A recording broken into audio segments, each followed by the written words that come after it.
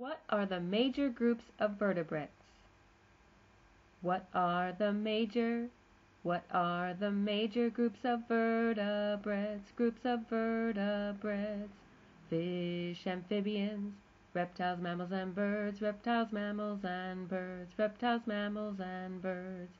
Fish, amphibians, reptiles, mammals, and birds. Fish, amphibians, reptiles, mammals, and birds.